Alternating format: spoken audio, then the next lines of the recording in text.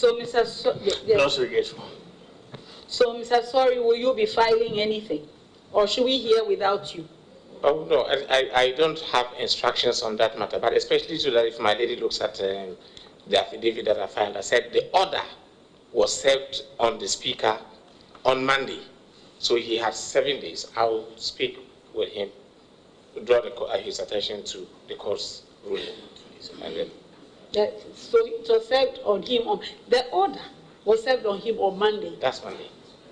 Monday was 29th? No, last Monday is the 20th. Yeah.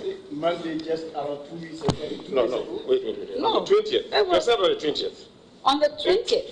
No, and today is the 21st. It was 21st. So he's gone past the 7 days? No, but if he's served with the order on that specific day, telling him to file within 7 days, it takes effect on the date of service. That is my understanding. So he was supposed to file by 28th? No, by the rules of the court, where the time limited for doing something is 7 days or less, weekends. So he was supposed to file by when? If we take out. No. Today. Today? Yes. This suit is adjourned to Friday for completion. File your processes by close of day tomorrow. This is a constitutional crisis. We are living in a country where the parliament is not sitting. What is going on? I'm not too sure that this suit is to enable parliament sit. It's to declare. Very well. Yes, I take it.